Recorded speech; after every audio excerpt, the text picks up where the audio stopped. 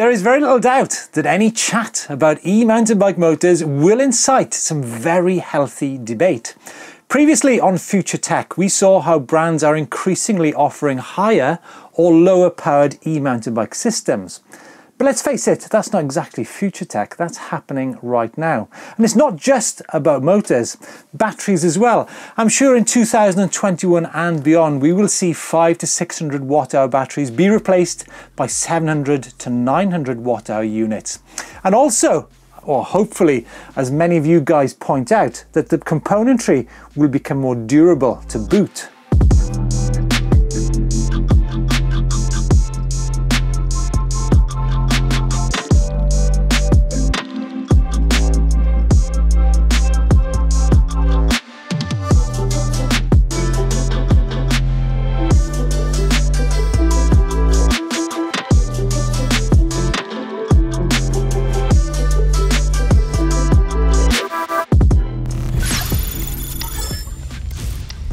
Now, motors themselves are certainly getting lighter for both high power and lower powered bikes.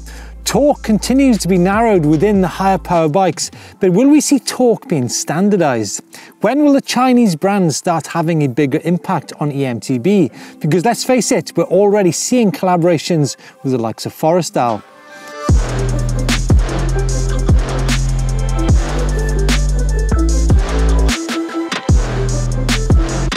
There are, of course, many other questions. For example, how long will it be before we see a totally silent e-mountain bike motor? Will derailleurs and cassettes be around much longer? What about traction control? What about energy conservation? Will the German and Japanese boffins continue to dominate? What about the efficiency of systems? And finally, do we actually need more power? Will we see significant improvement in the efficiency of e-mountain bikes? 15 or 20 years out, for sure. Absolutely agree. And for sure, I think here is also the drivetrain. I mean, we are still working with drivetrains, which are in the market since I don't know how many years, the pure system, the pure style. I think here we will see massive change in the future. That will also help to improve or increase efficiency out of the e-system, software sides, but also mechanical side. I think all those points are like, we are kind of still in the start phase, and by far not, especially for all e-bike categories, by far not at the end of the line. Now, let's talk about the efficiency of current e-mountain bikes in terms of the actual power that gets to the back tire on the road or on the track. Lots of e-mountain bikes are about 48 to 50% efficient, right? You have to see where the losses are coming from. To very big picture, there's two categories. One is the motor, just efficiency of the motor. And the other one is losses in the tire. There is battery efficiency, and that's just like how much of the chemical energy can you actually change into voltage and current. We're not going to change that. Battery capacity, there is small little increases year after year after year. We're not going to double the capacity overnight, but we will in the future get more capacity out of the same volume. Okay, coming back to where the big losses are right now, it's the motor and it's the tire. Motors, if you pedal cadence, say, I don't know, more than 60, the majority of the motors on the market are at an efficiency range of 75, 80. Which is actually not bad. Getting to an efficiency of, say, 95% would be, at this point, it's unachievable. With gears and etc., you don't get there. But imagine you would. That would get you a range increase of 10, 15%. It's not that much. It's in terms of efficiency, I'm going at a total different angle. Do we really, okay, why does efficiency matter? Is because you don't want to carry around all the weight and you want range. Everything else is just, doesn't matter.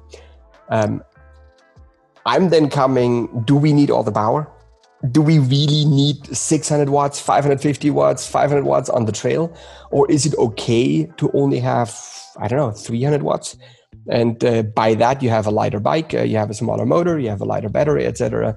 You bring a range extender, or etc., etc., etc.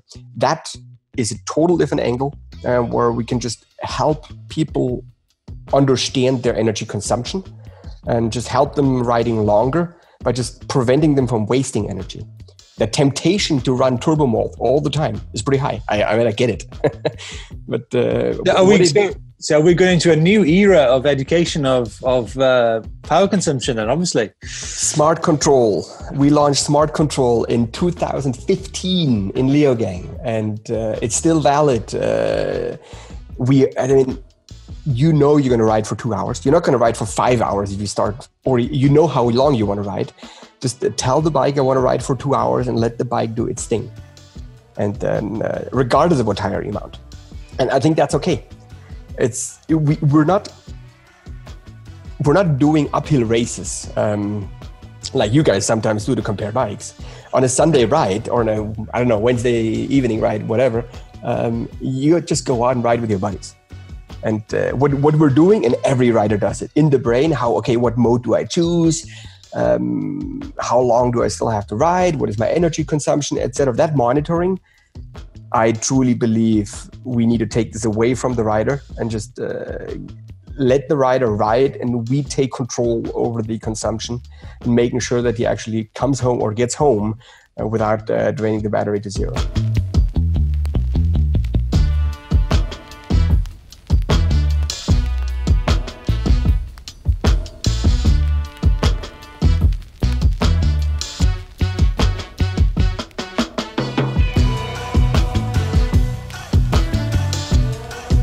But there's a big question surrounding this motor power.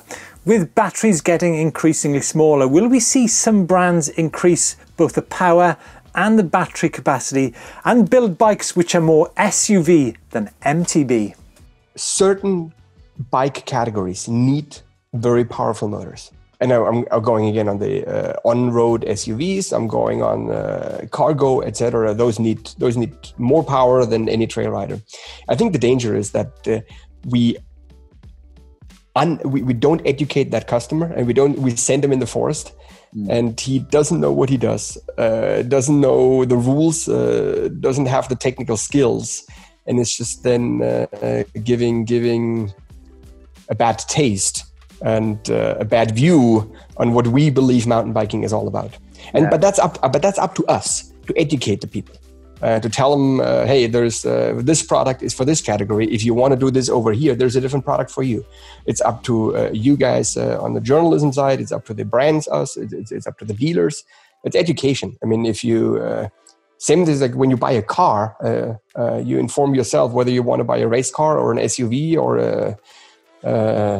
a normal family car or van.